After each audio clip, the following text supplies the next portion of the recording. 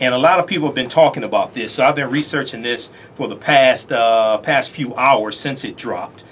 And I had a whole show laid out, right? And putting together content all today, pulling together content.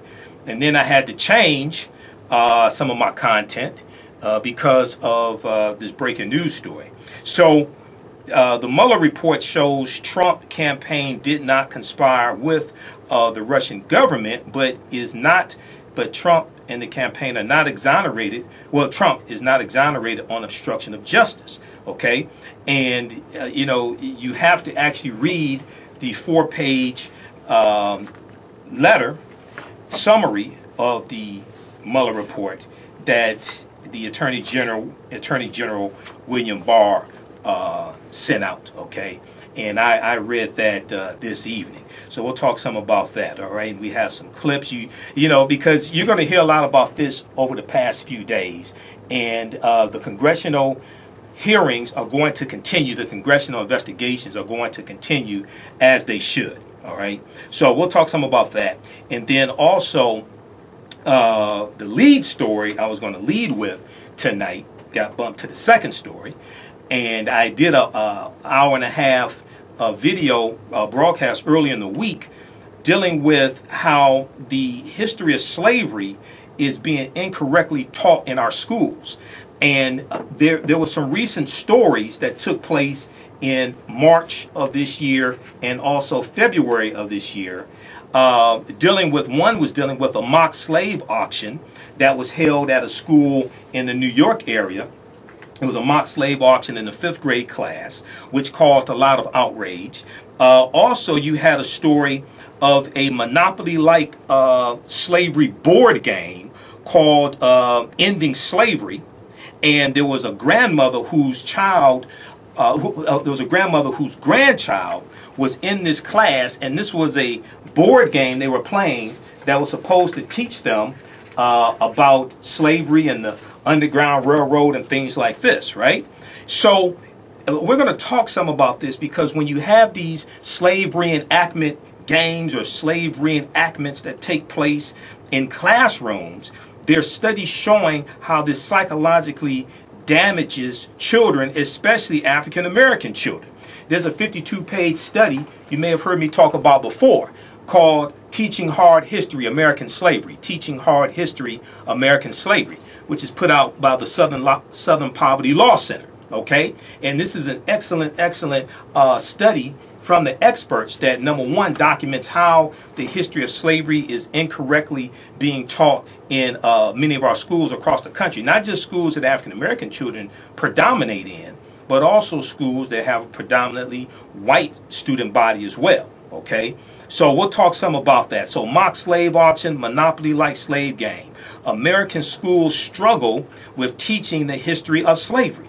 And the reason why it's so important to not just teach the correct history of slavery in this country and the origins of slavery, and this is something that I tried to explain to Reverend Al Sharpton when I called into his national radio show, Keeping It Real, that you hear Monday through Friday, 2 p.m. to 5 p.m. Eastern Standard Time right here on 910 AM Superstation.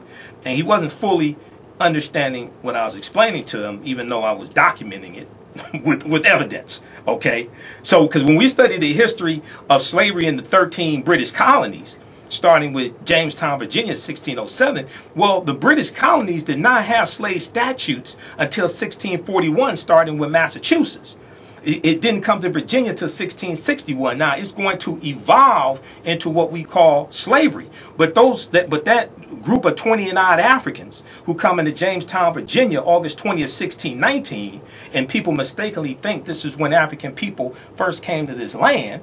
And if you heard the interview I did with Sister Nubia Warford last Sunday, and we were breaking down Nubian women of antiquity, the queendoms of Kush, right? And we were talking about the African presence in this land going back at least 51,700 years ago. If you actually understand the chronology of history, you understand that even though the transatlantic slave trade did happen, African people were in this land we call the United States of America going back tens of thousands of years. But when we look at Jamestown, Virginia, August 20th, 1619, right? If you actually study the history, you'll find that that group of 29 Africans were captured in Angola by the Portuguese. There was 350 of them captured by the Portuguese, and around the coast of Mexico, they were hijacked by English pirates. And it was 50 of them, about 50 of them put on 2 English ships called the White Lion, Lion, and the Treasurer. And these 2 ships are going to come into Jamestown, Virginia, August 20th, 1619. And those on the White Lion ship are going to be traded by the English captain for food and supplies. But at this time, when they come in to Jamestown, Virginia, there's no slave codes. There's no slave status. They're actually put into an indentured servitude status. And then after about 3 to 5 years, they're released and compensated with land. If you read chapter 2 of Before the Mayflower by Lerone Bennett Jr., he breaks down this history.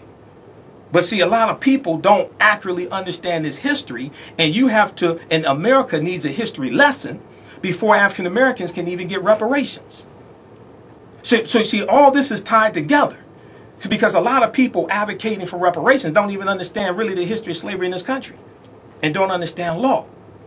And all you have to do is look at what happened on Fox News this past week when you had a story dealing with how you had one Fox News co-host saying that America should be given credit for abolishing slavery after 150 years. Katie Pavlich, okay, U.S. did not abolish slavery first or in full, okay, slavery abolishment, okay. So what happens is that America has to have a history lesson. Otherwise, when you're pushing the when you're pushing a bill or when you're pushing the concept of reparations, you're going to be met with insurmountable backlash because the proper argument is not being made, and you're speaking to people who largely don't even understand their own history. This is why you got a lot of white supremacists running around with the Confederate battle flag of Northern Virginia under General Robert E. Lee's army, and they call it the Confederate flag. They don't even understand their history that they claim is theirs. So you think they understand our history? No, they don't. So America has to have a history lesson. So in our second hour, we're going to be joined by Dr. Talitha LeFlouria. Now, Dr. Talitha LeFlouria is the author of a fantastic book called Chained in Silence. Chained in Silence, Black Women and Convict Labor in the New South. Chained in Silence, Black Women and Convict Labor in the New South. Okay, now if you've heard of the documentary Slavery by Another Name, she was her work was cited as a source for that documentary. Okay, and she's a historian, and she's going to be speaking at the Charles H. Wright Museum of African American History coming up Tuesday, March 26, 2019, 6 p.m. to 7:30 p.m. in the General Motors Theater. All right, and she will be speaking on when slavery is erased from plantations. When slavery is erased from plantations. So we're going to have her on in the second hour. We'll talk some about her book, Chained in Silence, Black Women and Convict Labor in the New South. And this deals with a history of African American women being sentenced to the convict leasing system and chain gangs, things like this, but this is a history that's not really talked about, okay? We'll talk some about that, and we'll talk about how the history of slavery is being erased from presidential slave plantations. And I was talking to her on the way in to the studio, and she was saying how you will have a presence of them outside of the plantation, in the fields, things like this, but they were actually also living inside the mansion. And when you go inside these presidential mansions that are preserved as historical sites, you wouldn't know that there were enslaved Africans that lived inside the mansion. Okay, so we'll talk to Dr. Talitha LeFlouria as well, who's an associate professor of African American Studies at the Dr. Carter G. Woodson Institute for African American and African Studies at the University of Virginia. Okay, and then also in the second hour, we'll be joined by Dr. Not doctor, but she's a hair doctor, okay, Malaika Tamu Cooper.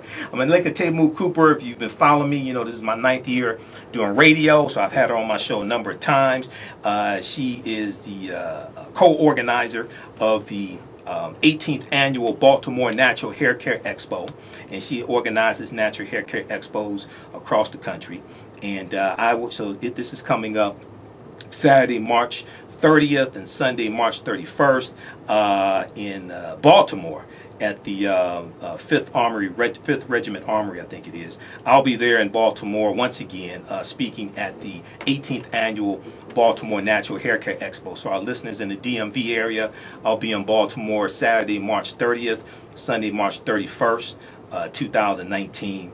And visit naturalhaircareexpo.com, naturalhaircareexpo.com for more information. But we'll have her on in the second hour as well, okay? And we'll talk about the Natural Hair Care Expo. We'll talk about the phenomenon of African-American women, more African-American women, more and more adopting natural hairstyles. We'll also talk about the backlash, the attack that we're seeing, especially on African-American girls in schools, wearing natural hair, being sent home because of their natural hair, being ridiculed, etc., okay? And then speaking of natural hair, you remember the story of 16-year-old wrestler Andrew Johnson, right? Well, the referee who forced him to cut his dreadlocks is now suing, alleging emotional distress. Now, the brother, the 16-year-old, he was clearly the victim. But now you got the white referee flipping the script, making himself the victim. Imagine that. Okay, so we'll talk some about that as well. All right. Now, on the African History Network show, we focus on educating, empowering, and inspiring people of African descent throughout the diaspora and around the world, because right knowledge corrects wrong behavior. What you do for yourself, what you do to yourself, and what you allow other people to do to you and get away with is based upon what you think about yourself. What you think about yourself is based upon what you have been taught about yourself. What you've been taught about yourself is based upon everything you've read, heard, and seen about yourself. So when you control the radius of a man's thoughts, you can control the circumference of his actions, because the mind can't do or teach what it doesn't know. Now, we deal with a number of different topics here on the show. We deal with current events and history and politics, education, economic empowerment, entrepreneurship, relationships, love, sex, health issues, and much, much more. Sign up for our email newsletter. Text the word KEMET, K-E-M-E-T. Sign up for our email newsletter. Text the word KEMET, K-E-M-E-T, to 22828. To sign up for our email newsletter, also go to our website, AfricanHistoryNetwork.com, AfricanHistoryNetwork.com, okay? And we're broadcasting on our Facebook fan page, The African History Network, The African History Network. We're also broadcasting on 910 AM Superstations fan page, also 910 AM Superstation on Facebook. Okay, so share those broadcasts as well. You can donate to the African History Network, paypal.me, paypal.me/the AHN show, paypal.me/the AHN show. That helps us to keep doing the research, stay on the air, keep broadcasting, etc. It helps me get to Baltimore and get back from Baltimore as well, because I got to pay my way there. Usually when I travel, I have to pay my way also. So that helps with all of that. Or you can go to AfricanHistoryNetwork.com, AfricanHistoryNetwork.com, and click on the yellow donate button. And my DVD lectures are there at our website also. That helps to support the African History Network as well. Okay, so the summary of the Mueller report, and the Mueller report has not been released to the public yet. Okay, so we're going by what Trump-nominated Attorney General William Barr is telling us is in the Mueller report, telling us the conclusions. And in his 4-page summary of the Mueller report, there were only 4 sentences that were direct quotes from the Mueller report also, which is very interesting as well. Okay, so we have to keep that in mind also. All right, so let's look at this. You know, Washington Post had a good article about this. I've been reading a few articles, been watching the news coverage on MSNBC. So Washington Post had a good article dealing with this. Also, NBCnews.com. Mueller finds no proof of Trump collusion with Russia. AG Barr says evidence not sufficient to prosecute. AG Barr says evidence not sufficient to prosecute. Quote, while the report does not conclude that the president committed a crime, it also does not exonerate him, end quote, the special counsel said in his report. Now, this is what Mueller is saying in his report, right? But you have Barr who's drawing a conclusion from what Mueller is stating, but Mueller did not yield a conclusion from what we can tell, okay? And Trump is lying, saying that he's totally vindicated. No, he's not. and you have almost 20 investigations, probably about 20 investigations that are taking place. Those are not going to stop either. Okay, so if we look quickly here at the article from the Washington Post, Mueller did not find the Trump campaign conspired with Russia, Attorney General says. Now, Special Counsel Robert S. Mueller did not find that Donald Trump or his campaign schemed with Russians to interfere in the 2016 presidential election, according to a summary released Sunday that the president immediately embraced as a, quote, complete exoneration, end quote. No, it's not. Even though Robert S. Mueller reached no conclusion about whether the president obstructed justice. Okay, now I've read the 4-page summary. If you read the article from the Washington Post, we'll post it on the thread of the broadcast. Mueller did not find the Trump campaign conspired with Russia, Attorney General says. There's a link in here where you can read the entire 4-page summary from the Attorney General. Now, after a nearly 2-year investigation, 675 days, Mueller's findings seem to dispel the cloud of conspiracy that has hung over the administration since its inception.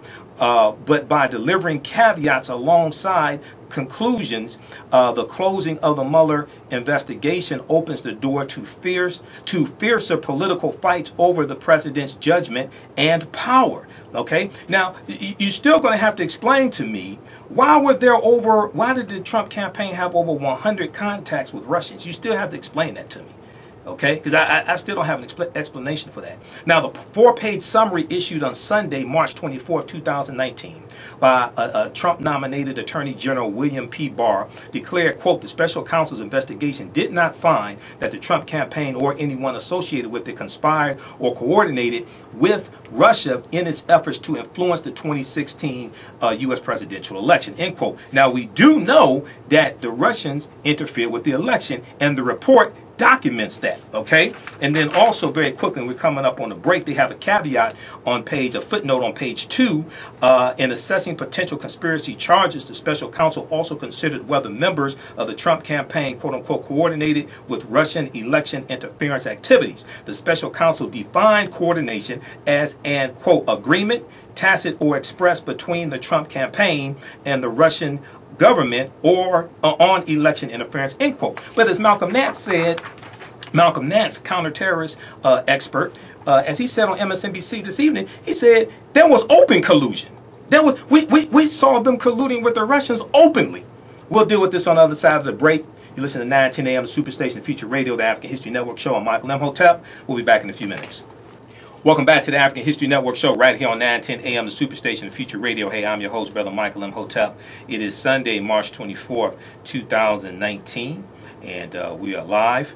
All right, so right before the break, we were talking some about the 4-page summary of the Mueller report that Trump-nominated Attorney General William Barr put out today. Now, we don't know how many pages the Mueller report is, because in this 4-page summary, Attorney General William Barr does not say. Also, Deputy Attorney General Rod Rosenstein helped to put together this summary, but you know, is very, very interesting here. So, right before the break, I was sharing with you the article from the Washington Post entitled "Mueller Did Not Find the Trump Campaign Conspired with Russia, Attorney General Says." So after a nearly 2-year investigation, Mueller's findings seem to dispel the cloud of conspiracy that has hung over the administration since its inception. But by delivering caveats alongside conclusions, the closing of the Mueller investigation opens the door to fiercer political fights over the president's judgment and power. The 4-page summary issued Sunday by Attorney General William P. Barr declared, quote, the special counsel's investigation did not find that the Trump campaign or anyone associated with it conspired or coordinated with Russia in its efforts to influence the 2016 U.S. presidential election, end quote. Now, the letter noted that Mueller's probe said no such conspiracy was found, quote, despite multiple offers from Russia-affiliated individuals to assist the Trump campaign, end quote. Attorney General William P. Barr said. Attorney General William P. Barr said he and Justice Department officials separately determined there was insufficient evidence to make an obstruction accusation against the president, though Special Counsel Mueller was not definitive on that point. So you have Representative Jerry Nadler, who's the chair of the House Judiciary Committee. You have others. You have Representative Coyne out of Tennessee saying, wait a second, it's up to Congress, it's up to the House of Representatives to determine obstruction of justice. It's not up to the Attorney General to determine, the Trump-nominated Attorney General to determine whether or not there was obstruction of justice based upon Robert Mueller's investigation, because Mueller did not come to that conclusion. There was evidence for and against obstruction of justice. So you have many people asking, well, wait a second, how can Attorney General Barr come to that conclusion? So this evening, there was unprecedented coverage on MSNBC dealing with the release of the 4-page summary. Let's go to this clip. This is Chief Legal Analyst Ari Melber on MSNBC breaking this down. Let's go to this clip.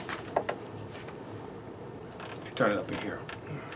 Good evening, I'm Ari Melber, anchoring live from Washington with special coverage of the first experts we've ever seen of the Mueller report. President Trump returned to the White House this hour. He's breaking his weekend-long silence to welcome this new letter from hand-picked Attorney General William Barr, characterizing Special Counsel Bob Mueller's report and asserting the president did not obstruct justice. Now, here are the facts. First, the Mueller probe did end without indictments for election conspiracy or collusion. And Barr's letter today, which we're going to get into, this is the biggest news not only of the night but potentially of the year, it notes that. Second, this Mueller report did not exonerate President Trump of obstruction of open, and that's according to the best presentation of the evidence on behalf of Donald Trump by his own Attorney General Barr. And this is what you need to know tonight. Barr's letter tonight, tries to go much farther than what Mueller found on obstruction. And you're going to hear a lot about this tonight in the coming days. It tries to declare that Donald Trump, who appointed Barr, flatly, as a conclusion, did not obstruct justice. Now, with that factual context in mind, let me give you exactly what we have. These are Barr's highlights. Insufficient evidence to establish collusion. No conclusion about if Trump obstructed justice, according to Mueller.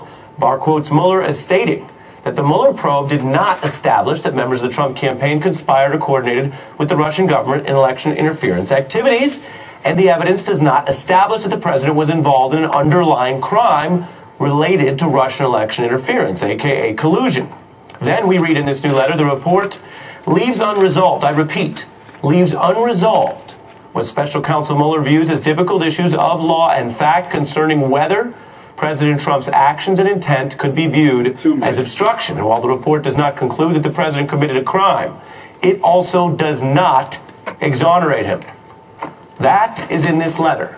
That is now an open question for you, for the Congress, for anyone who understands that after 22 months, Mueller clearly looks pretty fair. A lot of smoke about Russian collusion, but no fire. And yet, while Barr could have stopped there and let you or the Congress or the country deal with this, he goes much further tonight. And this is important. I'm going to bring in my experts on it in a moment. He says that he decided that while Mueller did not try to resolve if Donald Trump obstructed justice, he is going to. Now, that's important because in past probes, whether you agree with the outcomes or not, you may remember in both the Clinton and Nixon cases, these kind of findings about potential obstruction are referred to the Congress for its judgment. But Barr's not referring this to Congress. Instead, tonight, he's doing something very different that I would observe might become quite controversial. Barr stating his own view tonight that he thinks his boss, Donald Trump, did not obstruct justice. And, of course, the president would be seizing on that to declare no collusion, no obstruction. And after a very unusually silent weekend, he broke his silence just now. It was just announced there was no collusion with Russia, the most ridiculous thing I've ever heard. There was no collusion with Russia. There was no obstruction and none whatsoever. And it was a complete and total exoneration. It's a shame that your president has had to go through this before I even got elected. It began. And it began illegally. And hopefully somebody's going to look at the other side. This was an illegal takedown that failed. want to be very clear with you tonight because this really matters. You heard three key things from the president there.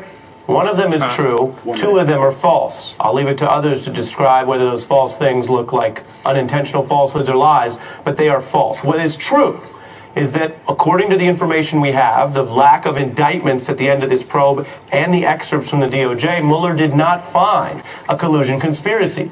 That is a true thing the president just said, and like anyone caught up in a probe, it's understandable that he wants to bang that drum. Then the president said a false thing. He said that this probe results in him being cleared of obstruction. It does not. I just walked you through that. Mr. Barr, Trump's own appointee, can walk you through that because we'll be going through and quoting his own letter.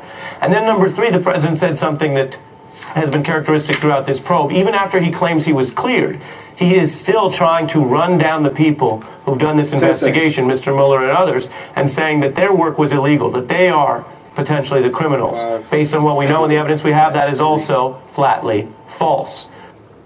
Okay, so watch that at MSNBC.com. They have a lot of really good coverage, factual coverage, not Trump TV coverage, right? Like really factual coverage. That clip is from MSNBC. Mueller states no exoneration for Trump on obstruction. Trump claims opposite, okay? And that was MSNBC chief legal analyst Ari Melber, who, unlike Trump, is actually an attorney, actually has a law degree. Unlike Michael Cohen, Ari Melber has not been disbarred, like from the bar, right? Okay, so check that out. Now, this morning on AM Joanne Reed, she had a segment, Mueller report could be released to public eventually, okay? So that was before the summary came out, okay, this evening.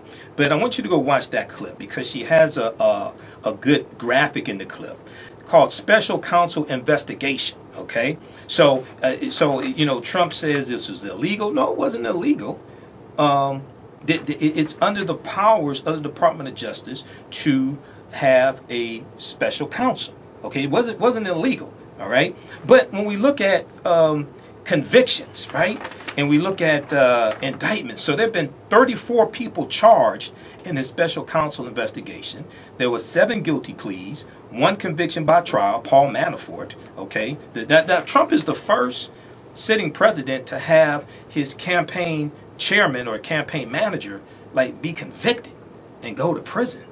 Okay, four people have been jailed or incarcerated. 5 people have been sentenced. Now let's look at this very quickly. Then we'll go to the phone lines. We'll go to Al. Call-in number is 313-778-7600. 313-778-7600. So we have Paul Manafort convicted and pleaded guilty. We have Michael Cohen, former longtime attorney for Donald Trump, who implicated Donald Trump in committing felonies. In the report from the Southern District of New York, Trump is listed as individual number 1. Okay, and we also know Trump is implicated in committing campaign finance law violations, which also is a felony. Okay, not only that, Michael Cohen turned over documentation, corroborating documentation, to the House to the House Oversight Committee. Okay, including checks that Trump signed reimbursing Michael Cohen for paying $130,000 in hush money to Stormy Daniels to keep her quiet about an alleged affair that she had with Donald Trump. And this whole thing was conspired, and these payments were about 2 months before the election. And it was not reported in the campaign finance report. That's a campaign finance law violation. That's a felony. So if you go back and look at who broke the story of Stormy Daniels for 910 AM Superstation, that was me on Cliff Russell's show.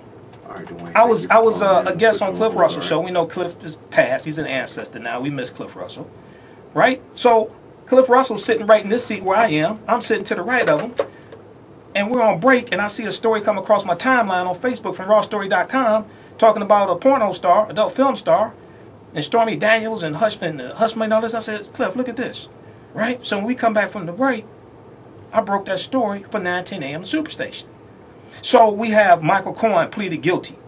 Michael Flynn, former national security advisor for Donald Trump, spent like 24 days on the job. Remember, Michael, now if you forgot who Michael Flynn is, right? Michael Flynn is the guy who was sitting next to Vladimir Putin on his right at the December 2015 10-year anniversary of Russia Today TV in Russia. So you see the picture, and NBCnews.com has articles about this. When I was on the morning show on this station, I talked about this. People jumped on me because I said, why was Jill Stein sitting at the same table with Vladimir Putin and Attorney General Michael Flynn?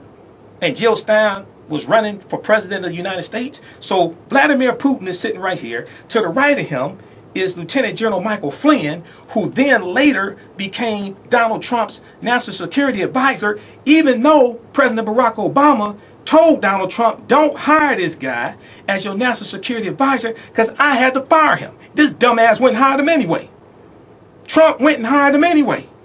And then sitting across from the table is Jill Stein. And I said, wait a second. I said, all this can't be a coincidence. All this can't be a coincidence. Now, if you know anything about Malcolm Nance, counterterrorist expert, and I may have a clip with Malcolm, I'm not sure, but go to MSNBC.com, search for Malcolm Nance. You see him from today breaking this stuff down. He's saying, you know, this stuff doesn't make sense. He said, how do you explain all these connections with the Russians? N-A-N-C-E. See, Malcolm says that you have to do a whole lot of coordination for a coincidence to happen. He says you have to have a whole lot of coordination for a coincidence to happen. So you have Michael Flynn pleaded guilty. You had George Papadopoulos pleaded guilty, who was a staffer in the Trump campaign. You had Rick Gates, who was a partner of Paul Manafort. He pleaded guilty. You had Alex van der Zwaan. He pleaded guilty. You had Richard Pinedo, who I don't even remember who he was. He pleaded guilty. Konstantin Kalemnik, Russian. He's indicted. Roger Stone, dirty trickster, who was a campaign advisor for Richard Nixon, longtime friend of Donald Trump. He's indicted. You had 13 Russian nationals indicted. You had 12 Russian military officers indicted as well. So you had 34 people charged, 7 guilty pleas, 1 conviction by trial, Paul Manafort, 4 jailed or incarcerated, 5 sentenced. Now also keep in mind, you have a number of investigations still going on into Trump organizations, things like this. 1, the Trump campaign, investigations are still going on, congressional investigations. 2, Trump Foundation. 3, Trump Organization. 4, Trump Transition Team. 5, Trump Inauguration Committee. $107 million raised. All the money's not accounted for. Where'd the rest of the money go to? You didn't have big name stars performing. What happened to all the money? 6, Trump administration. So there are a number of investigations taking place as well. And there are going to be more coming. They're going to be, I'm telling you right now, there are going to be more coming as well. Okay? And then also, this morning, AM Joy, and we may have time to squeeze in the clip, Maxine Waters was interviewed. And she's talking about potential impeachable offenses. Obstructing justice, collusion, violating the Emoluments Clause, Article 1, Section 9 of the U.S. Constitution, pay for play, abuse of power, attacking the press, attacks on investigations, campaign finance law violations, corruption, promise of pardons, and influencing 2016 election. Go check out the segment from MSNBC AM Joy, March 24, 2019, entitled Mueller Report is not the end for Dems, Maxine Waters tells Joy Reid. Mueller Report is not the end for Dems, Maxine Waters tells Joy Reid. You can Google that title or go to MSNBC, search for that, watch it in its entirety. Okay, create the bookmarks, right, in Firefox or whatever, or Google Chrome. Create the bookmarks, create the folders so you can archive all this stuff, okay? So you have this evidence. So when people call in to these shows acting the fool, you can hit them with the evidence, okay? Let's go quickly to the phone lines. Let's go to Al, line 1. Hey, Al, welcome to the African History Network show. Thanks for calling. Tell us where you're calling from. Calling from Detroit. What's going on, Mike? All right, what's going on, Al? I'm with you, Mike. We got a document to have Clip 2. I just want to know, do you think this might work in the behalf of this guy that might just make it a second time? Because you got a lot of lawyers that won with this guy that just have their vote. You know, I mean, Well, let's look at this. He can bring it up, but there's going to be a whole lot of evidence to show that he's lying. 1, 2. Keep in mind, 2016 he got 2.8 million fewer votes than Hillary Clinton. 3. We saw a blue wave in the 2018 midterm elections, which is going to continue. And most of the Democrats ran on the platform of the issues, not Russia. They ran on the platform of the issues, not Russia. And go ahead. Well, the reason why I'm saying, I'll be honest, I don't have confidence in certain groups of people in this country because I know they're going to always go with their gut and not going with the best person available. You know, I know I'm with you. You got the documentation, the evidence. You got to bring it forth. I ain't got no faith in some of these people. And I know you probably know where I'm coming from. Some of these people like who? What are you talking about? I'm not sure what you're talking about. Yeah, I ain't got no faith in these white people. I'm just going. Oh, okay. Right. You talk. Come on, think about this, Mike. These guys didn't care about women, but these women still went and voted for him. They thought it. Well, here's the thing. A lot of them. Well, so let's look at this. 53% of white women voted for Trump. 47% of white women didn't vote for Trump. Some of these white women got their tax returns and said, "What is this?" You know. So now the other thing that we have to understand, right, is that you have a momentum taking place. So in 2020, you're going to have 12 million 18-year-olds voting for the first time. 50% of them are going to be non-white. See, there are demographic changes that are taking place that a lot of people are scared of and is not in favor of Republicans. Republicans don't have a growing party. They have a dwindling party. This is why they engage in rampant voter suppression.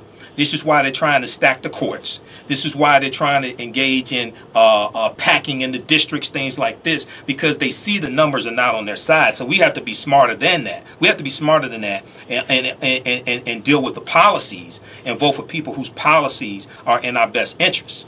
And 9 times out of 10 is not Republicans. And I'm not a Democrat or a Republican, but I study policies. Go ahead, and I have to get to John. I'm with you. I'm with politics. I don't claim any of these parties. Right. I just hope and pray that people got some common sense and realize that he's not going to be. This guy's enriching his family and friends. If people don't realize that by now, I mean, think about this. He also recovered that this man got a ton of money from the Deutsche Bank. They just talked about, I don't know if you saw Deutsche Bank? About that. Right. Yeah, they talked about how much money you got. See, I'm telling people, they tell you ain't no producer, but brother, who are you beholden to? Because right. A lot of your money is not from this country, so who are you beholden to? Right, exactly. But not only that, his hotel in Washington, D.C. that's actually owned by taxpayers, and he leases it. And you have dignitaries staying there from other countries. You had T-Mobile executives, things like this, staying there because T-Mobile was trying to push through a merger, trying to get it approved by the FTC, and the Department of Justice was intervening, things like this. So this is why, if you saw AM Joy this morning, and they're talking about possible reasons for impeachment, violations of Article 1, Section 9 of the U.S. Constitution, which is the Emolument Clause, is one of them. And so there are a number of different things there. I'm telling you, this is going to continue. There are a number of different things there. Okay, Al, keep listening, man. I got to get to John and then get to Dwayne, okay? All right, let's go to John, line 2. Hey, John, welcome to the African History Network show. Thanks for holding. Tell us where you're calling from. Well, thank you very much, Hotep. I'm calling from the east side of Detroit. Okay, go ahead. Yeah, man, thank you for breaking it down to this guy you just got to talking to. He the one always calling, don't vote, I don't vote. Well, no, I don't think Al, that's Al, that's my friend. I don't think Al tells people don't vote. That's my friend Al. I don't think he tells people don't vote. Al calling the time, so tell me, I don't see why they don't vote. Yeah, now, John, in all fairness, I have never heard Al say that, and Al has been listening to me even when I was doing national radio. I have never heard Al say don't vote. You got no way, Hotep. I accept your word. So it may be a different Al, but this Al right here, I have never heard Al tell people don't vote. I've known Al for years. Well, okay. Well, we move on from there. Okay. You exactly right. Why you can't see New York lawyers get a hold of that money and all these deals that he done created and all these millions and millions of dollars that's been thrown around coming from different places? I mean, Right. He ain't seen nothing yet. They they say from New York to New Jersey. Right. So John, follow the congressional hearings, follow the congressional investigations, and then also follow the investigations coming out of the Southern District of New York, the U.S. Attorney's Office as well, because a lot of legal scholars are saying that those investigations coming out of the Southern District of New York are a bigger threat than the Mueller investigation. They've been saying this even before this report came out. They were saying this. And Mueller handed over to the New York district attorney and so forth. A lot of stuff he handed over to some things he handed off to the Southern District of New York. Right, exactly. Exactly. So I just want to say stay tuned and watch these, this Maxine Waters said that he was going to check his taxes. He got to pay taxes. Well, now, Maxine Waters is the chair of the Finance Committee. A few months ago on MSNBC, she said it would not be the Finance Committee that would get his taxes. It would be the Ways and Means Committee that would get his taxes, not the Finance Committee. Okay. So, but then. And I trust her going after me so forth. Right. Okay, John. Thank you. Okay, keep listening. Okay. All right. I want to go to this second clip, and then we'll go back to the phone lines. 313-778-7600. 313-778-7600 is the call-in number if you have a question or comment. Now, this is Representative Jerry Nadler. He did a press conference this evening after the William Barr 4-page summary of the Mueller report was released. Now, Representative Jerry Nadler is the chairman of the House Judiciary Committee. Remember, it's the House Judiciary Committee that debates articles of impeachment, and they are the ones who actually drop the articles of impeachment, and they will vote, and then they vote within the committee. Then if it passes the committee, then it goes to the general body of the House of Representatives to vote to impeach the president.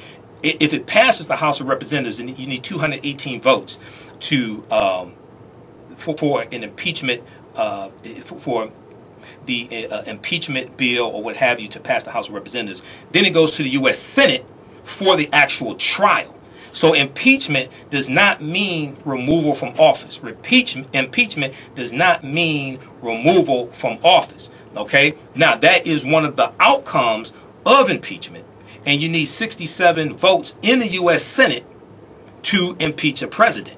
Okay? 67 votes. And Democrats have, I think it's 46 now in the U.S. Senate. Okay? They are a minority in the U.S. Senate. Okay, so you need 2/3 majority vote in the U.S. Senate to impeach a president. And keep in mind, the U.S. senators are the jurors. The U.S. senators are the jurors. That's where the hearing takes place. So impeachment does not necessarily mean removal from office. Read Article 2, Section 4 of the U.S. Constitution also. Okay, let's go to this clip. Representative Jerry Nadler.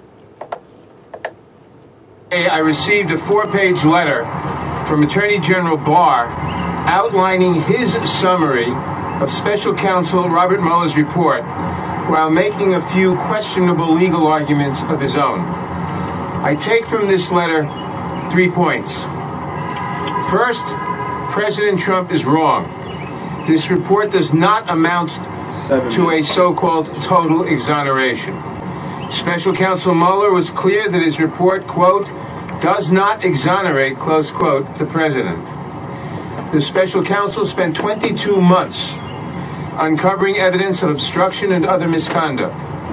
Attorney General Barr, who auditioned for his role with an open memorandum suggesting that the obstruction investigation was unconscionable and that it was almost impossible for any president to commit obstruction of justice since he is the head of the executive branch, made a decision about that evidence in under 48 hours.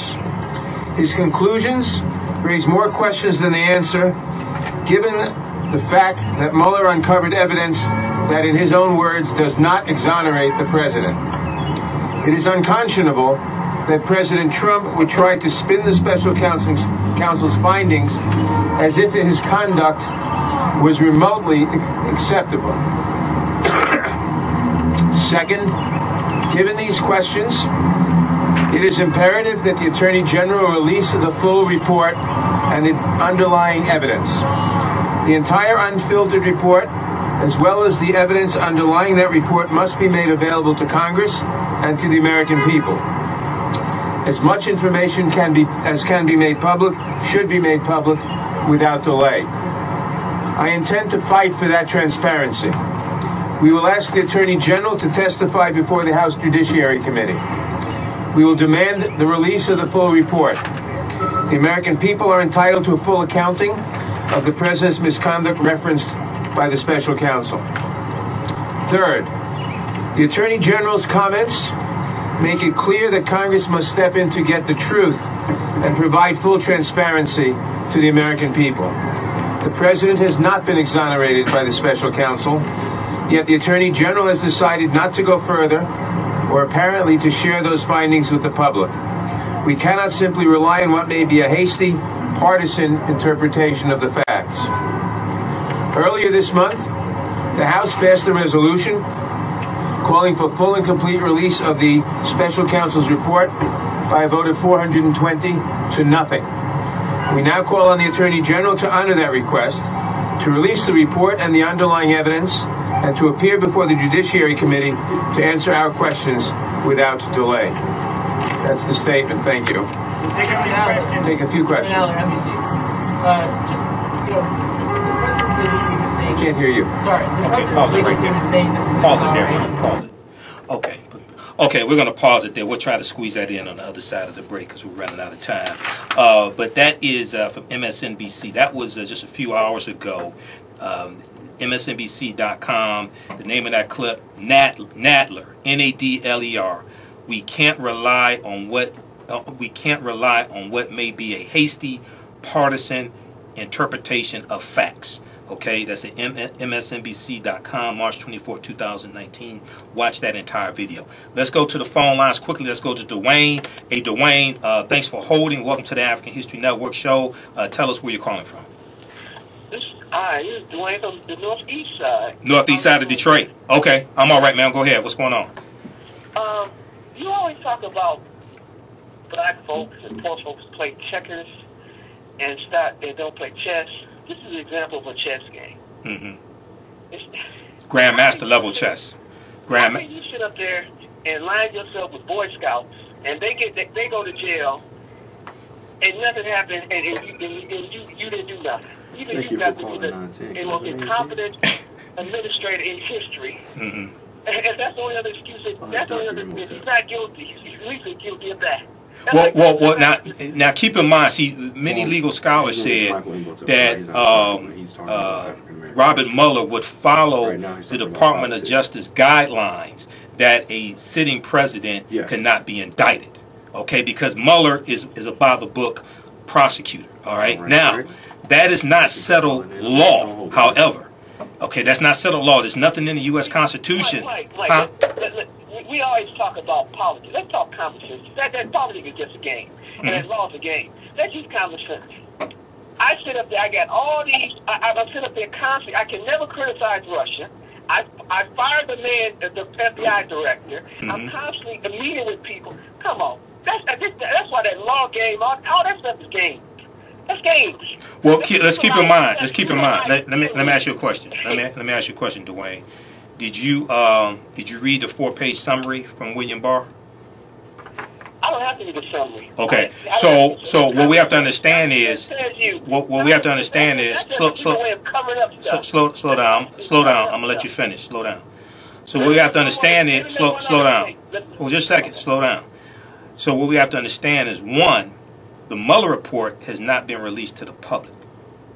Two, this is Attorney General William Barr, who had Deputy Attorney General Rod Rosenstein help him put together this 4-page summary.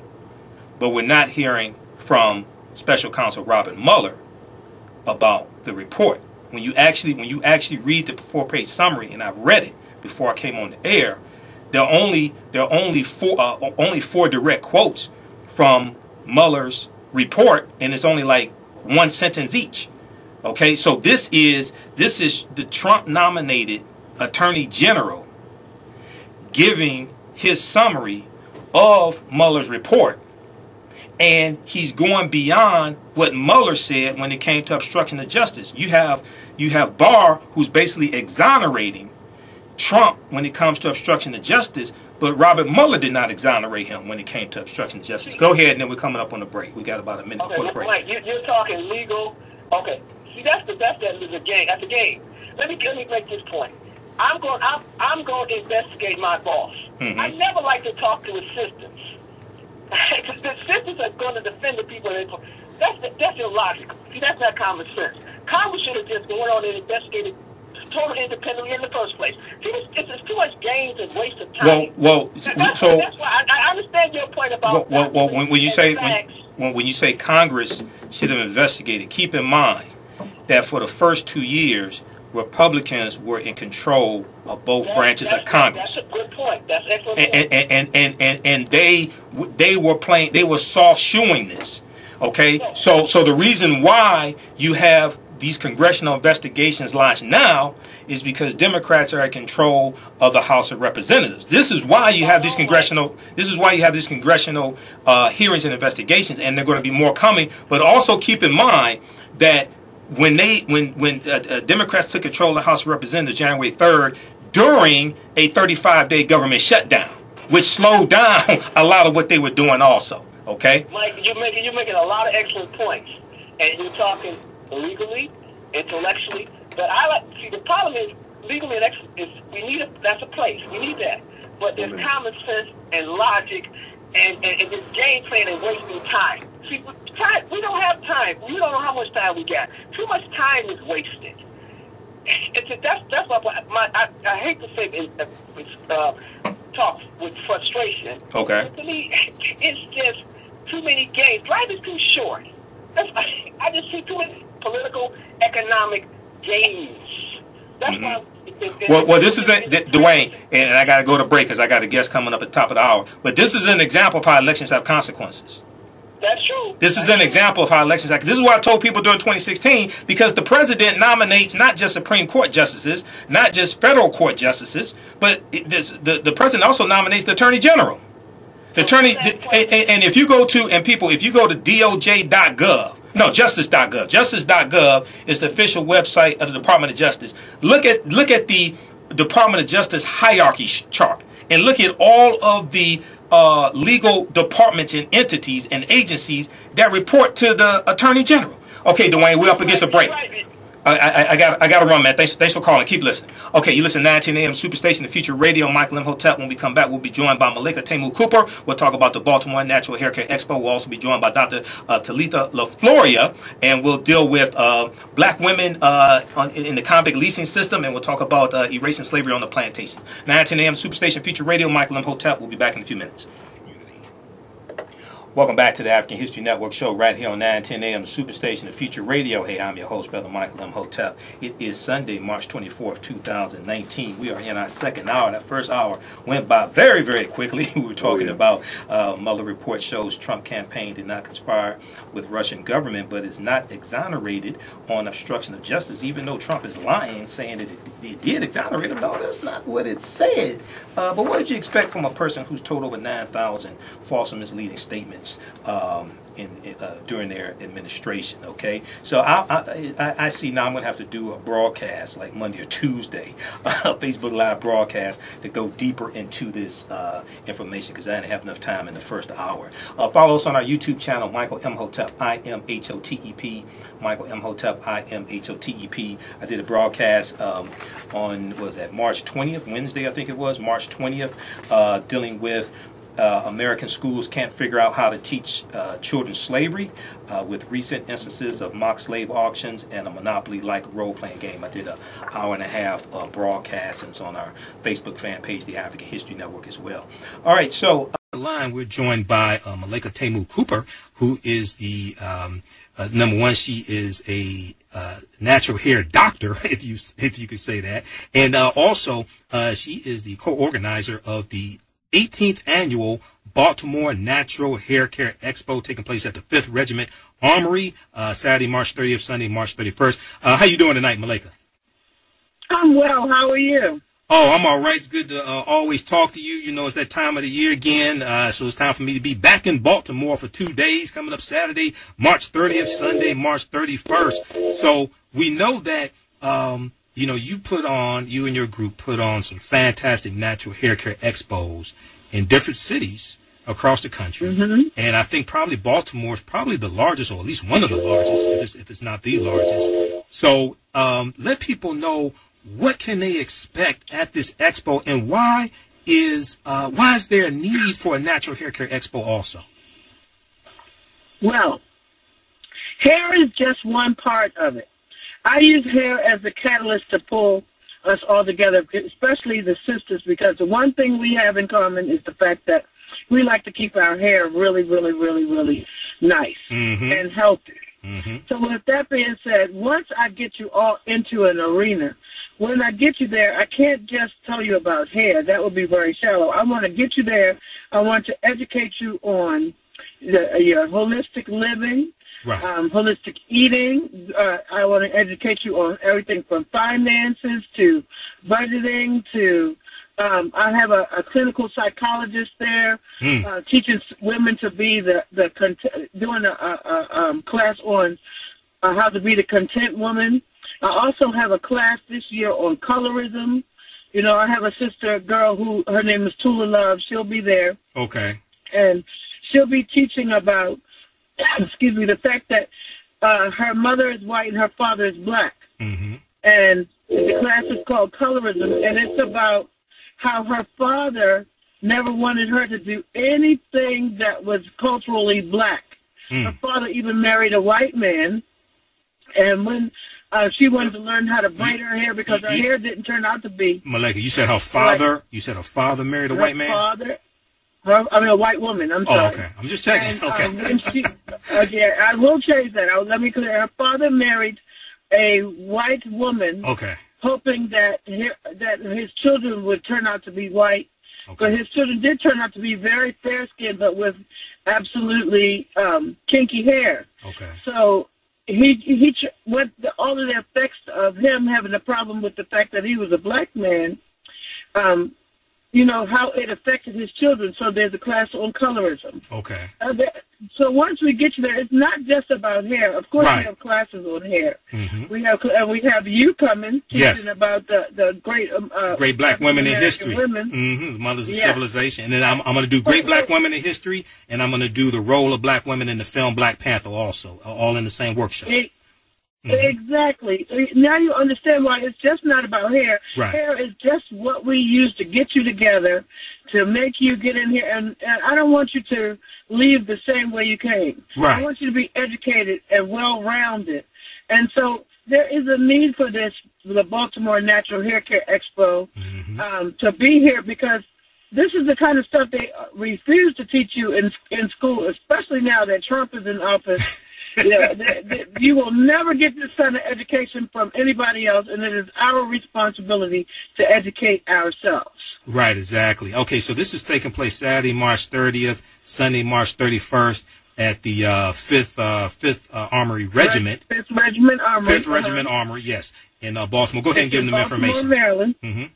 Okay, so the best thing for you to do, and I want to also let people know, is that we have plenty of vending space left. Okay. But the best thing for you to do is to go online to www.naturalhaircareexpo.com.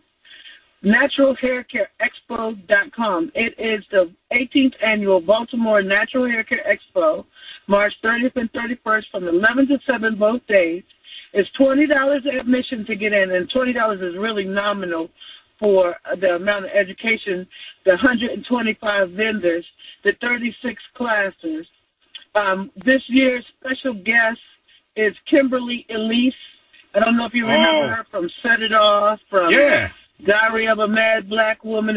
Well, she has a new line of natural hair care products that she's putting out. She has a do-it-yourself home remedies that she's putting out there, and she's given a lecture.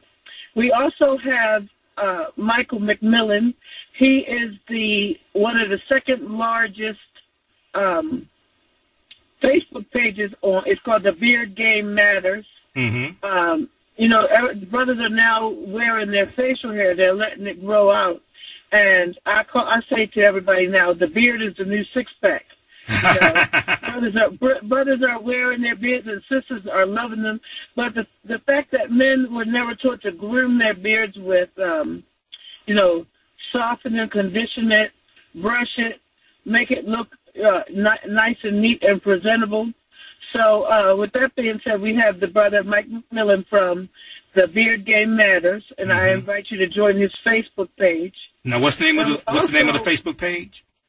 The Beard Game Matters. Okay, The Beard Game, Game Matters. Matters. On Facebook. Yes. Okay, go ahead. And then my final guest, who I am so excited to have, because there are a lot of brothers who are out here who are barbers, who are entrepreneurs, and you can only cut so many heads in a day.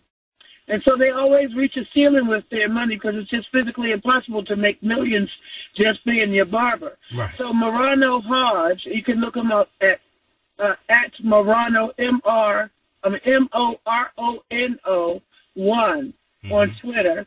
He is coming, and he is teaching you how to be a millionaire, how to make $100,000 just being a barber, with how to do skin treatments and clearing up of the pimples and the ingrown hairs and things like that. So he's really, really good. And then my final class is a sister. She's a millionaire. Her company is called Diva by Cindy. She's teaching you, those sisters who have their own small products and things. She's showing you how to get them in Amazon. She's showing you how to get them in Target. She's showing you how to get it in Walmart. She's trying to show you how to take your retail game to another level. So this is just not about hair. This is about business. This is about finance. We have business coaches there. We have clinical psychologists, because there are a lot of sisters out here right now who don't have somebody to talk to, who may need serious mental help, and they don't know where to go or who to trust. That mental illness, it runs rampant in our communities, and it's just going untreated.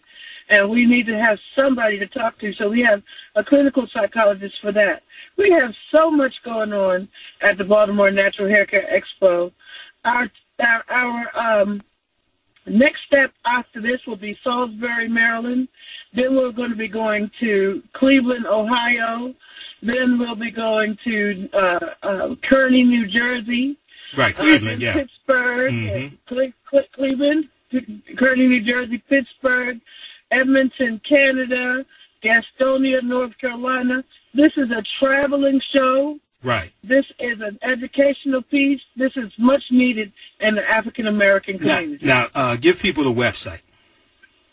www.naturalhaircareexpo.com, or you can call my salon, Dreads and Heads, at 410-298-0660. Okay, give them the number again. 410-298-0660. Okay, and then you do this across the country, and then that should probably be in Cleveland also, because Cleveland is only a 2.5-hour drive from Detroit. Right, and remember you came to our Cleveland show before, and we blew the whole hotel out. There were no more.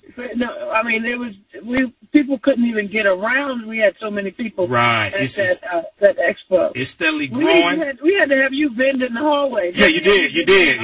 Yep, you did. Yes. It was just an explosion. Right, absolutely. So I will be there again this year. I'll be a vendor both days, so people come visit my vendor booth. There's only one day, May 5th, in Cleveland. No. I'm talking about Baltimore.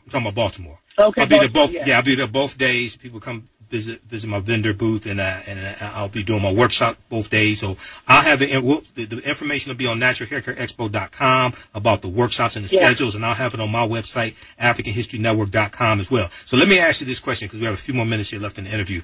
So recently, and even last year, but especially the last couple of years, we hear these disturbing stories about African American girls in school who are being chastised for wearing their natural hair. They may be suspended, sent home, ridiculed. How do you and the people who have these workshops, right? These very informative workshops, how do we deal with all of that?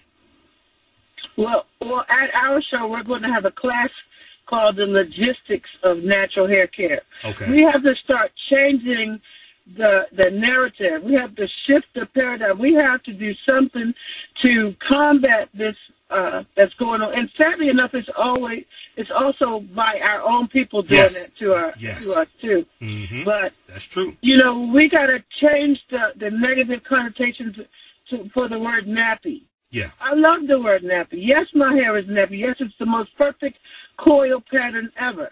Mm-hmm. We have to start educating our sisters on the fact that there's no such thing as good hair or bad hair. All hair that's clean and healthy is good hair. Mm-hmm. Okay? There are 4 types of hair. It's either kinky, curly, wavy, or straight. Okay. So hair doesn't know a color. It's either kinky, curly, wavy, or straight. But we give kinky hair a bad name. But kinky hair is really the most delicate hair. It's the most softest hair. It is hair and not what we would consider fur.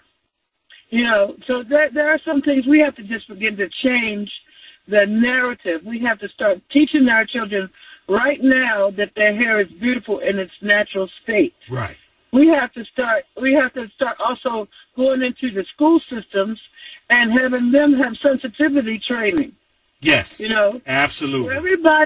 Everybody is not going to look. You want diversity.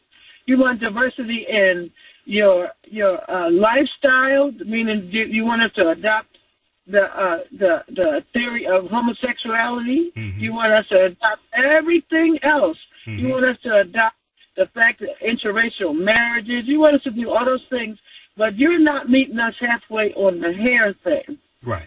Right. And the hair thing is, of course, I may want to cover it. I may want to wear it out. I may want to wear it in an afro. Mm-hmm. I may want to wear it pressed. I may want to wear it with braids. But you're going to stop me from doing a job, from being on TV, from all kinds of things, because I want to wear my hair in its natural state. So now what kind of psyche is that I've never seen my hair stop me from typing, filing, speaking correctly. None of those things. Right. But you have a problem. And I understand in America that image is everything. Mm-hmm. I understand that. Right. But, I don't look like you. You don't look like me. So why are you chastising me for not looking like you? So let me ask you this. Understand what I'm saying? Absolutely. So let me ask you this question because we have about 4 minutes left here. When you, in the various workshops that are going to be taking place Saturday, March 30th, Sunday, March 31st, 2019 at the 18th Annual Baltimore Natural Hair Care Expo, are there workshops also that show African-American women how to wear different natural hairstyles in their professional career? So the reason why I say that is because even though certain hairstyles may be acceptable to us, we also have to face reality. Some of our sisters work in corporate America, and they want to wear natural hairstyles, right? And they don't want to get fired. Okay, so do you have? So go ahead. This is what I tell them. I say, pull out your employee handbook. Okay. The employee handbook will say, because they always have a chapter on grooming. Okay. The employee handbook will say, neat, well-groomed, no faddish colors, not touching the collar, those type of things. So if you do your hair and you choose to make it crimson red, then you know you're going to have problems. Right. Okay. Right. That's understood. You know it's going to have problems. If you got one side purple and then you're going to put on a business suit. Now, how crazy is that? Right. Okay. So we understand that image is everything. Mm-hmm. So at this show, we're having a 60 females, and 12 males natural hair show. Runway show. Runway show. Okay. Runway show. Wow. So, of course, 60 diverse women, different DNA from all over the place, are going to be there. I don't care if you're a size 32 or a size 0. We're having a real woman show and a real male show showing how you can wear your hair in its natural state, not a whole bunch of faddish colors. Right. We'll have some women in business suits. We'll have some women in nightclubs. You know, after 5 attire. After 5 attire. Right. After 5, exactly. Right. So we have them all shapes, sizes, and colors. And the beautiful thing is, we will be parading. I call it the parade of textures. Mm-hmm. We even have a white girl coming because her hair is bone straight. Okay. You know? And what we're doing is we're showing the diversity and the professionalism as well as the creativity of our hair. Absolutely. And the other great thing about it is that you're going to have a lot of African-American vendors there that have all different types of products, hair products, natural hair products, and even products that are not for your juices, even the cultural enrichment. You'll have a lot of cultural enrichment products, but even for African-American men who don't have a beard, they can still attend this as well. Tell them why. Well, there are 2 types of tickets. Okay. We're going to be making sure that we have a regular general admission ticket, but if you get a VIP ticket, you get a twist-out kit, a product for your natural hair, and you also get, for the men, they get a men's kit. Okay. We want to put everybody on the same page in the same book, and I'm going to tell you why. In the cosmetology books, there are no standards for natural hair. They want everybody to put sodium lauryl sulfate or sodium hydroxide in their hair, manipulate the curl pattern to make everybody look exactly the same. You will not find a track, weave, or glue in this show. Wow. And they want everybody to kind of emulate a Eurocentric standard of beauty. Exactly. And that's not what we are. Exactly. We're here to dispel those myths. We're here to change the game. Mm-hmm. You know, this has turned into, you know, all of those other companies, Revlon and all of those other companies are missing money. You know why? Why? Because this generation of millennials are now going back to the natural. Absolutely. Okay. And now, they're mixing products in their own house. Yes. So this is what you need to, this is why you need to attend, because we've taken the money out of their pockets and put it back into our own community. So once again, and we're out of time here, once again, visit naturalhaircareexpo.com, naturalhaircareexpo.com for more information and to purchase tickets for the 18th Annual Baltimore Natural Hair Care Expo, taking place Saturday, March 30th, Sunday, March 31st, 11 a.m. to 7 p.m. both days at the 5th Regiment Armory. The 5th Regiment Armory, located at 219 29th Division Street, Baltimore, Maryland. I'll be there both days. Visit my vendor table. I have my DVD lectures there. I'll be doing workshops both days also. And this week, sometime I know the workshops will be on the website. We'll also have the information on my website, AfricanHistoryNetwork.com. All right, Malaika, well, it was good talking to you, and I will see you this weekend, okay? All right. Thank you. Bye-bye. Right. Take care. No problem. Take care. All right, everybody. And those in the DMV area, hey, if you want me to do a presentation for a group organization while I'm in town, email me at customerservice@AfricanHistoryNetwork.com. Customerservice@AfricanHistoryNetwork.com. You listen to 910 AM Superstation Future Radio. Michael Imhotep will be back with Dr. Talitha LeFlouria, talking about chained and silenced black women in convict labor in the New South. 910 AM Superstation Future Radio. We'll be back in a few minutes.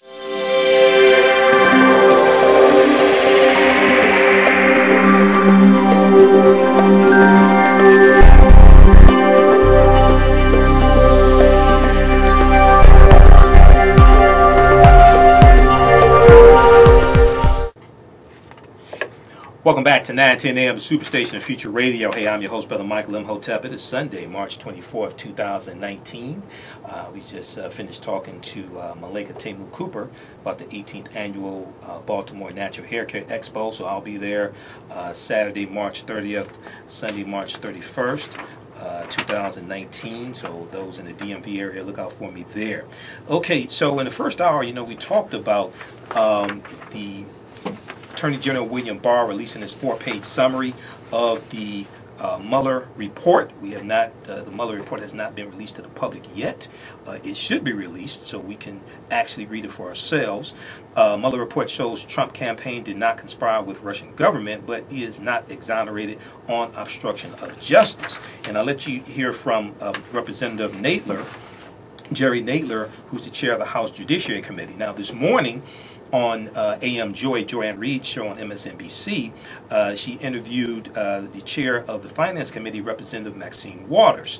And this was before the 4-page summary from William Barr was released. but the Mueller report has not been released yet, okay? So let's go to this clip here.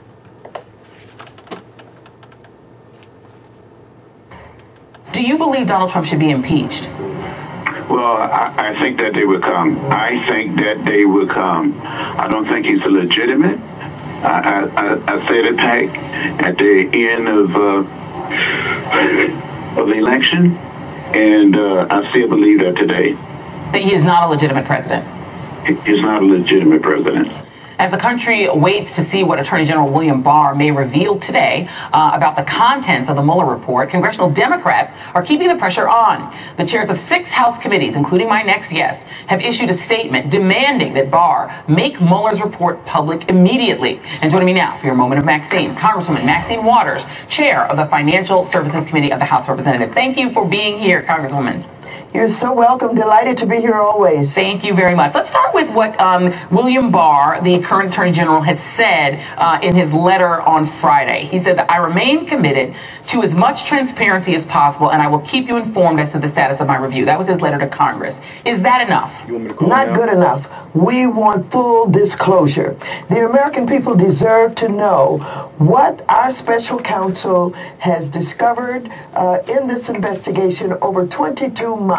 We don't want to hear anything about Barr using his discretion to decide what we should see, what we should know and not know. We want the full report. We deserve it, and we're going to keep the pressure on to say to him, we want transparency. We want to know exactly what's in that report, and we want all of the underlying documents to go along with it. And if Mr. Barr, Attorney General Barr, does not release the full report to Congress, do you believe that the report and/or Mr. Barr should be subpoenaed? Oh, I absolutely do believe that.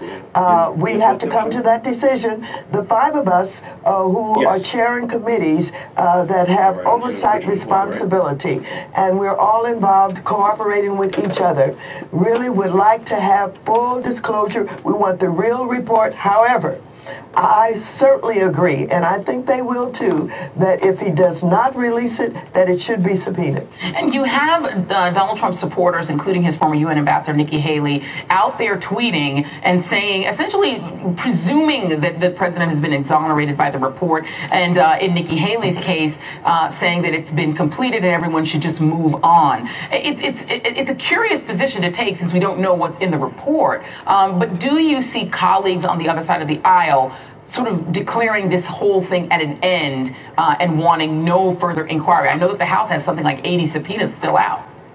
Absolutely. Well, I want to tell you that this president has a way of trying to get into people's heads and indoctrinate them. He's been saying no collusion, no collusion, no collusion over and over again for a long time now. And he's going to try and conclude that this report is proving that there's no collusion. And you have a lot of his sycophants who will, take the nod from him and they'll say the same thing. But we cannot allow them to get away with this. He does this all the time. This is not the end of anything. This is it's the end of the report and the investigation by Mueller. But those of us who chair these committees have a responsibility to continue with our oversight, because there's so much that needs to be, taken a look at this point.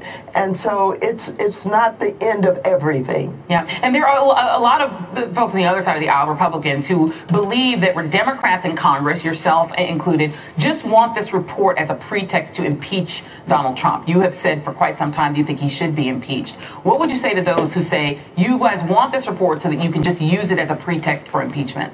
Well, I've said over and over again that this president has defined himself, and he has committed, not only obstruction of justice right before our very eyes, but he has said and done things that could lead you to the conclusion that there has been collusion, lead us to the point where we understand that there has been collusion. And so let's just put up a few of the potential impeachable offenses that, you and we have discussed on this show. You've discussed them on this show often. There is the potential of obstruction of justice, something that was not, we don't know if that's Democrats in the Mueller report at all. Things like collusion with a foreign power, with Russia, abuse of power, pay for play, attacks and investigation, etc. There's a whole long list of these things that are concerning to a majority of the American people. Among those things, what if one of those were to be in the Mueller report that to you would be the most would cause you to believe the most that there should be an impeachment immediately of this president, what would it be? What would be the one thing that you think he's done that's impeachable? Well, you know, I think there are some very specific things, like Manafort giving to Kalimnik polling data. Why would he be giving polling data from the election to this Russian?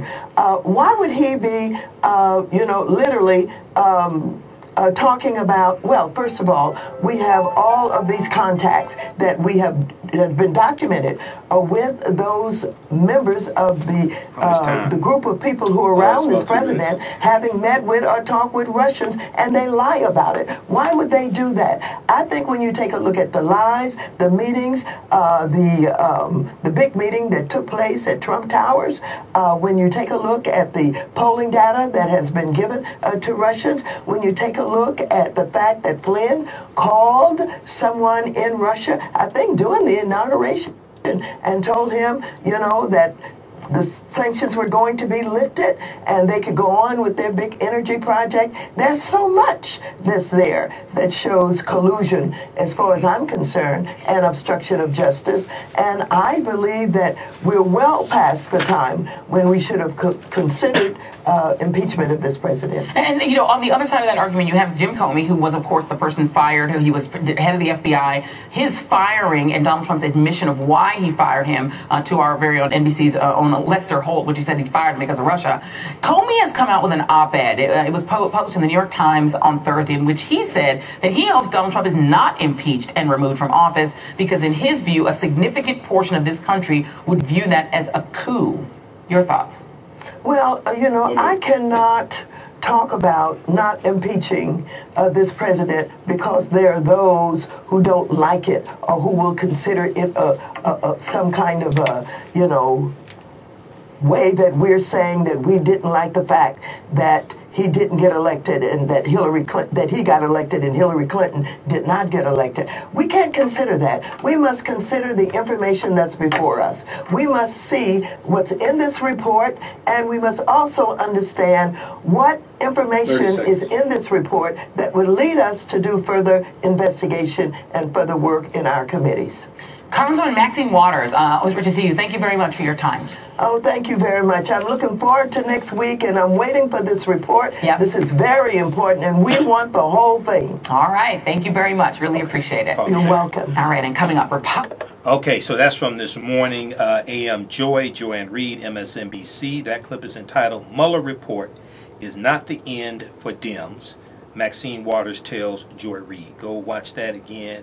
MSNBC.com, archive that. Earlier in the broadcast, and we'll go to Dr. LeFlouria in just a minute, so hold the line. Earlier in the first hour, I talked about Trump's team had over 100 contacts with Russian-linked officials, report shows. That's from news.yahoo.com. News.yahoo.com. We'll post a link on the thread of the broadcast. We'll also post that on our Facebook fan page, the African History Network. That was picked up from USA Today. That's from January 9th, 2019. January 9th, 2019.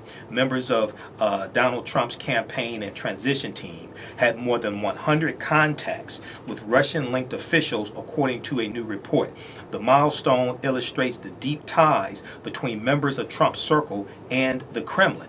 The findings, tracked by the Center for American Progress and its Moscow project, could come amid reports that Special Counsel Robert Mueller is nearing the conclusion of the 2-year investigation into Russia collusion. Okay, so this is prior to the report released today by Attorney General William Barr. Quote, this wasn't just one email or call or or won this or that, said Talitha Dessel, D-E-S-S-E-L, a research analyst for the left-leaning organization. Quote, over 100 contacts is really significant because you don't just have 100 contacts with a foreign power if there's nothing going on. End quote. Also, this is a foreign adversary to the U.S.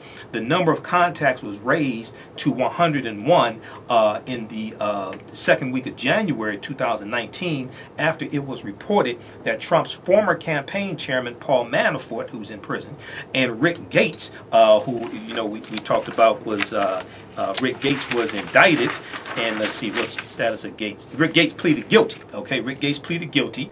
He was a partner of Paul Manafort. All right, Paul Manafort and Rick Gates, a former campaign aide, shared polling data with Paul Manafort's former Russian business partner Konstantin Kalimnik, and this is somebody, if I remember correctly, Paul Manafort owed Konstantin Kalimnik like millions of dollars. Okay, so Talitha Dessel noted the group's list of contacts is on the quote-unquote conservative end, and the quote very minimum amount of contacts end quote between Russian-linked officials and those within the Trump campaign and transition. Read this in its entirety. Okay, because you're going to see more investigations coming from the House of Representatives. Trump's team had over 100 contacts with Russian-linked officials, report shows. Okay. So on the line, we're joined by Dr. Talitha LeFlouria. She is the Lisa Smith Discovery Associate Professor in African and African American Studies at the University of Virginia and an Andrew Carnegie Fellow. She is a scholar of African American history, specializing in mass incarceration, modern slavery, and black women in America. She is the author of Chained in Silence, Black Women and Convict Labor in the New South. This book, and this book right here, that I heard Cliff Russell interview her about 3 years ago or so. And I heard the interview, so I ordered the book right away. And we all miss Cliff Russell. We know Cliff has passed on. He's an ancestor now. But I first found out about her on Cliff Russell's show. Okay, so now this book received several national awards, including the Darlene Clark Hine Award from the Organization of American Historians in 2016, the Philip Taft Labor History Award from the Cornell University of Industrial and Labor Relations and Labor and Working Class History Association 2016, as well as some other awards also. Now she has also received the Ida B. Wells Tribute Award from the Charles H. Wright Museum of African American History, where she will be speaking on Tuesday, March 26, 2019, 6 p.m. to 7:30 p.m., talking about when slavery is erased from plantations. We want to welcome to the African History Network show Dr. Talitha LeFlouria. How you doing tonight, sister? I'm great. Thank you so much for having me on the show. All right, no problem. Thanks for coming on. Well, I'm looking forward to your lecture on Tuesday, and I'm very familiar with your work, familiar with your book as well. I ordered your book. So, I mean, this is the first book I've seen of its type dealing with black women and convict labor in the New South. So tell us a little bit about this topic, and then we'll get into when slavery is erased from plantations. Okay, awesome. Sure. So, as we know, oftentimes mass incarceration is an epidemic that is gendered, male and black. Exactly. Oftentimes, the experiences of women and their experiences of mass incarceration in the contemporary and in the past are overlooked or ignored. Mm-hmm. So, about maybe 12, 13 years ago, while I was a PhD student, I started to do research on convict leasing, and what I learned through that process was that southern states southern states took it upon themselves to lease entire prison populations to private industrialists, to these private contractors to work in factories and to build railroads and to build bridges and to work in brickyards and mines, and they basically worked these people to death, and it was essentially slavery by another name. But what I did not know was that women were also forced to work in this same system. So I wrote this book. It was born out of about 12 years of research, and what it shows is that Black women were essentially re-enslaved through the penal system after emancipation in the southern states, particularly in the state of Georgia, where they were forced to do everything from, build railroads, to work in brickyards, to work as lumberjacks, to work as blacksmiths, gristmill operators. Right. And to also, they were oftentimes victims of sexual violence. They became pregnant in these prison camps. Their babies were oftentimes killed. And, they were not seen as really, not just women, but they were really dehumanized. And the only time that their womanhood was acknowledged was when they were, victims of rape. So this just, in many ways, shows just how this epidemic of mass incarceration and its impact on women, is a continuation of a system that has been with us for a long time. And its impact on men as well. Mass incarceration has a long history. And so this book was an attempt to expose that history from a female perspective. Absolutely. Well, in your book, you talk about 1896 and Mattie Crawford, who was convicted of murder by Meriwether County judge and sentenced to life imprisonment in the Georgia State Penitentiary. Tell us a little bit about Mattie Crawford and why she is so significant in this story. So Mattie Crawford is so significant in this story because in 1896, as you mentioned, she killed her stepfather, who she said had been abusing her. And so she, brained him with a chair, is what the reports say. But when she was convicted, she was sent to a brickyard, and she was taught the blacksmith trade. Okay. What I should mention about Crawford is that she used blacksmithing as a way to gain greater mobility within the prison, system, and it allowed her to be able to, to leave the site of the prison, to go into people's, go into the city and to work as a blacksmith. But it was because the system wanted her, her labor. They forced her into this role. She was beaten out of her dresses and forced to wear, a suit of men's, a suit of men's stripes, and to do this work by force. Right. But but she ended up in 1903 being profiled in the Atlanta Constitution newspaper as the only woman blacksmith in America. Now, that is not the case. There were other women in the state of Georgia who were leased to prison camps that were working as blacksmiths, but she gained national notoriety through her work as a blacksmith in the prison system. So, she was able to take a really awful situation and kind of, use it to her advantage, and it did gain her greater perks within the system, but she was brutalized in the process. Okay, so when we look at, you're talking about after emancipation, so Civil Wars 1861, 1865, we have the ratification of the 13th Amendment, December 6, 1865, and then we have the Black Codes instituted basically, right after chattel slavery ends. We had the Black Codes instituted. That's right. And then you have the sharecropping system, largely in the South, and the convict leasing system, basically 1865 and 1928. And the South is trying to figure out where's the labor force coming from to rebuild the South, plant the crops, things like this, because 4 million enslaved Africans were just set free. So you talk about in your book female sharecroppers and picking cotton, things like this, right? In Georgia. So talk about that and the significance of that. This is after slavery ends. Yeah.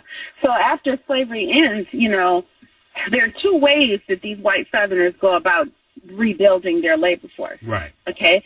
So they use the convict lease system, right, and the system known as debt peonage. Yes. Where sharecroppers who were not able to make their quota, right, because the sharecroppers, they repaid their debt with the crop.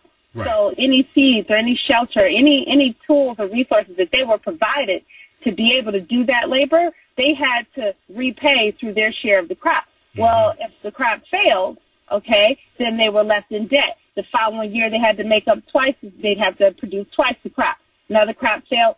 You have to produce 3 times the crop in debt. that third year. And so they stayed in a perpetual cycle of debt. And so for those individuals who would leave the land, and decided, I'm never going to get out of debt, and they would leave the land, they could be arrested, put in jail, and then a landowner could come and purchase their labor and make them work until they said that it's time for them, to be released. So they would have to work for indiscriminate or indeterminable, periods of time. Right. And so the way that this affected black women is that, there were black women who were who worked as sharecroppers. Most black women actually were working as domestics in the city of Atlanta. A lot of them, were left and went to the city, and the men stayed behind and worked the land. But for those sharecropping families that stayed together in family units, the wives would oftentimes sharecrop with them. And some of those women were convicted and were sent to work on these debt peonage camps. And so, this is another part of this history of,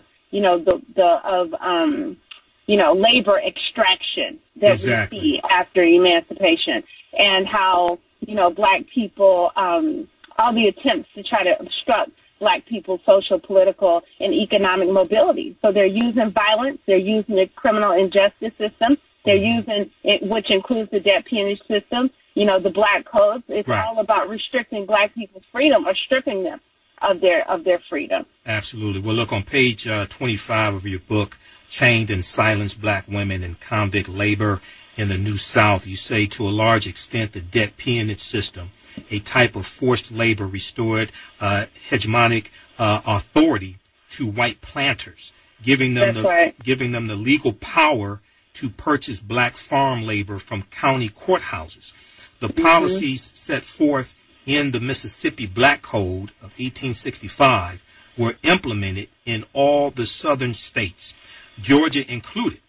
Every civil officer was granted authority to, quote, arrest and carry back to his or her legal employer any freedman, free Negro, or mulatto who shall have quit the service of his or her employer before the expiration of his or her term of service without good cause, end quote. It was left to the county magistrates to decide whether the, quote, alleged deserter shall be remanded to the alleged employer or otherwise disposed of, end quote. That's from page 25 of the book. So now your work was featured in the Sundance-nominated documentary Slavery by Another Name, as well as a C-SPAN, documentary called Left of Black. So Slavery by Another Name, this deals with debt peonage. How does your work tie into that? And then we'll let people know how they can order your book also. So, actually debt peonage is one of the topics that I don't go into as much depth about in the book. I talk a lot more about convict leasing and the chain gang system. Chain gang, right. And so the chain gang system, I will say, had an equally devastating effect on black people and on black women as the convict lease system and as the debt peonage system that you laid out. So, unfortunately, I can't, speak in depth about the debt peonage system and specifically as it applies to Georgia, because I didn't write as much about that. But I do want to throw in the fact that the chain gang system actually affected thousands more, tens of thousands more black people than even convict leasing did. Between 1901 and 1936, there were close to 3,000 black women sent to chain gangs and tens of thousands of black men sent to chain gangs in one state alone. Which state was that? Georgia. In Georgia. Okay. So explain to, now, first of all, your work was featured in the Sundance-nominated documentary Slavery by Another Name. So what aspect of your work, so this was a documentary, what aspect of your work was featured in that documentary? And then we'll go to the phone line in just a minute. Okay, I was the expert that was invited to participate in that documentary and to speak about the experiences of women. Chained and Silenced is the first book ever written on the history of working class incarcerated black women in the post-Civil War South. Okay. So I was invited to speak about their experiences, and I was the only person that spoke about women's experiences in that documentary. So that just shows that we have a long way to go with sharing and exposing that history. Absolutely. And also, you know, when they, a lot of times when these conversations come up, people say, what about the women? And then people who are trying to focus on the dehumanization of African American men, some of them, not all of them, think that you're trying to take something away from African American men by talking about the women, but you don't have to. You just elevate the conversation and include the women. It doesn't take anything away from focusing on African American men, because we've both been dehumanized. And I tell people in some of my lectures, then I explain to people, I say we're all going through a 12-step process recovering from the side effects of white supremacy and racism. Okay, so so we have to deal with both of them. All right, now that's right. So we shouldn't separate the stories. If it was an inclusive story, we wouldn't have to tell it in separate parts. Absolutely. Okay, tell people how can they get your book?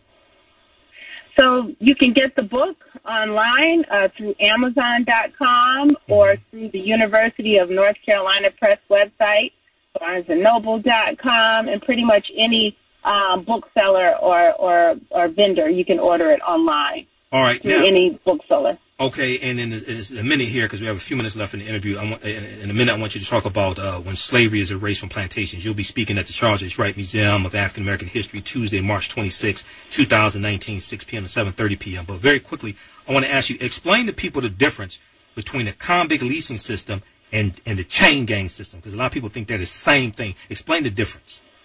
Okay, that's a great question. So the convict lease system affected felons.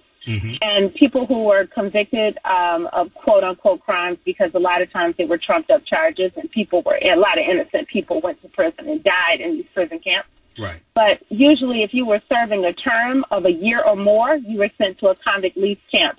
If you were a misdemeanant and you were incarcerated for a year or less, you were sent to a chain gang. If you were unable to pay your fine, they would send you to a chain gang. And most black people were desperate and poor during this time period, and they could not pay fines, you know, as quote unquote low as $3.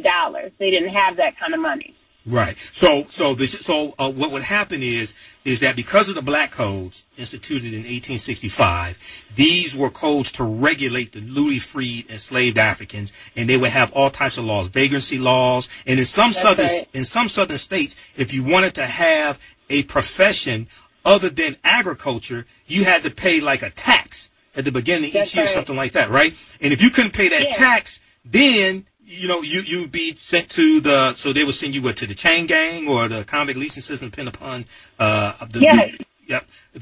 Okay, go ahead. And if you couldn't pay, you know, if you didn't have a job, that's the other thing. If you didn't have a job, right, quote unquote idle, right, you were sent to the chain gang, right, and you were fined. And sent to the chain gang. Because if you don't have a job, you don't have money. Exactly. So black people didn't even have the right to decide whether they wanted to work or not. You know, if I've been enslaved all these years, hey, I might want to take a little vacation. Right. I go straight to work. But they didn't have that option. They didn't have that option. And white people, and they didn't want to be under white people's rule and authority. So, hey, some black folks didn't want to go straight back to work.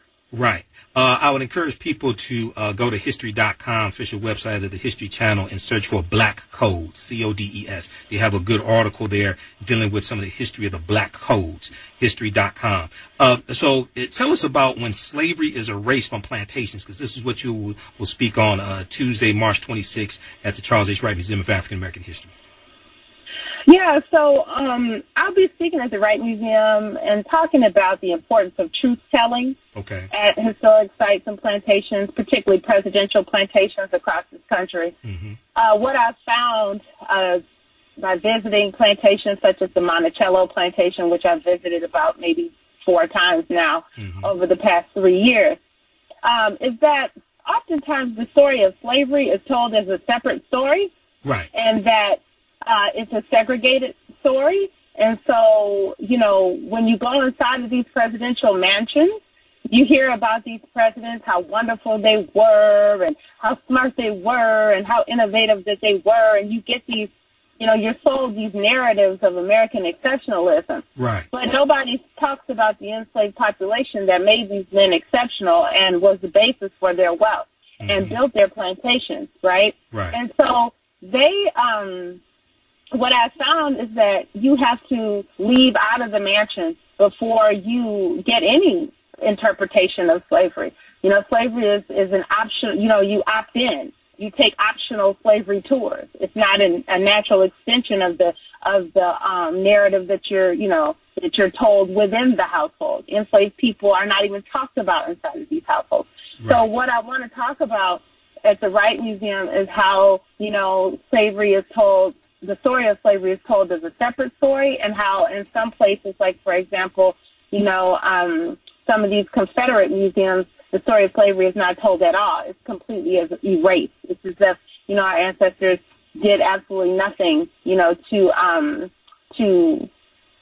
build the South, the plantations, the slavocracy, and the wealth, you know, these plantation holders extracted from our bodies and from black women's wombs that were used to produce more labor. Exactly. So these are the things that I plan to discuss. And you talked about you visit the Monticello estate or plantation. That was Thomas Jefferson's plantation, and you and I had a conversation. You were saying how when you go, you have to when you go inside the actual mansion, there's no presence or evidence of enslaved Africans living inside the mansion, but they did.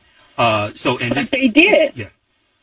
And same Sally thing. Hemings is nowhere to be found inside of that mansion, and she gave birth to at least six of the man's children. Right. The story is told from the basement of the house. And so when they talk about, you know, how many children did Thomas Jefferson have, they'll say he had 2 children in that house.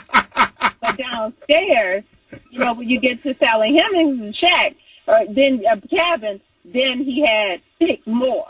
Right. Well, right. why can't you just say that the man had at least 6, you know, kids? He had at least 8 children.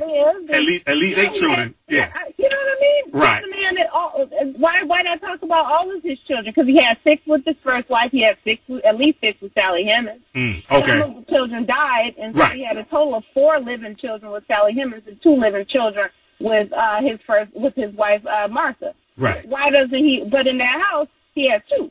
Right. What is that about? So there's an attempt to try to sanitize the history, right? And this also, the reason why it's important for a distance between him and slavery. Create a distance. He had 600 slaves. How are you going to distance him from slavery? Exactly. And the reason why this history is so important is because when we talk about reparations, and then you have people saying, "Oh well, you know, I don't own any slaves. My ancestors didn't own any slaves." Well, wait a second. It was enslaved Africans who built this country. There were at least 262 skills, trades, and crafts that African people had in this country from 1619 to 1865 that built this country. Okay, so once again, you can visit the website. Let's see, uncpress.unc.edu to order her book, "Chained in Silence: Black Women and Convict Labor in the New South."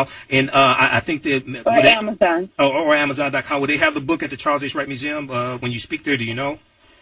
I believe so. Okay, so you'll be there Tuesday, March 26th, 6 p.m. to 7:30 p.m. I'll be there as well, so I'll get a chance to meet you. Give people if somebody wants to bring you in to do a lecture, we're out of time here. If somebody wants to bring you in to do a lecture, how do they get in contact with you? You can get in contact with me through my email address at tll4y@virginia.edu. All right. tll4y@virginia.edu. All right, sister, you have a great night. I'll see you Tuesday, okay?